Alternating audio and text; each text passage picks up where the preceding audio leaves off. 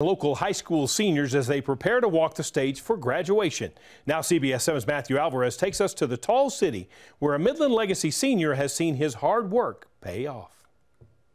From swimming to baseball, among many other extracurricular activities, this Legacy High School senior has achieved so many of his goals and has now come out on top as the valedictorian of the class of 2023.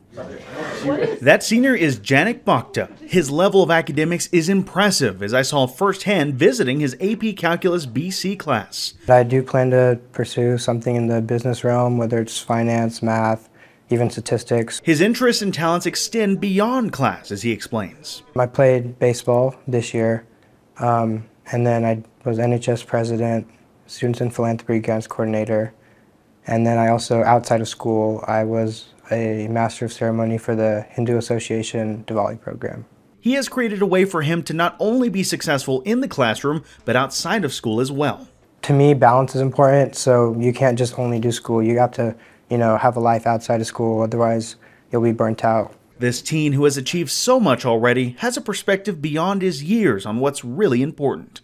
School and life in general is not about making good grades either. It's about doing what you can, making your community better, and also being the best that you can be. Bhakta also has a message to anyone who has a goal or dream they want to achieve. I just want people to know that it's possible. If you want to do it, you can do it. You just got to put your mind to it. Now, although Janak hasn't quite narrowed down the list of where he'll be going to college yet, he's got plenty of options. Reporting at Legacy High School in Midland, I'm Matthew Alvarez, CBS 7 First Alert News.